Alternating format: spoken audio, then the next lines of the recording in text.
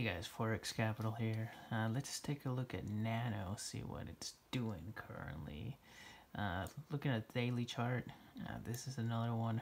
A lot of the coins this past couple weeks, they've been dead basically. If we draw some fibs here, we're kind of just hanging around the moving averages. Before I even do anything on this, same thing as Ripple, I do want to see a break above the 23% retracement before I even do anything, and I do have to be I want to make sure it's holding before I place any positions.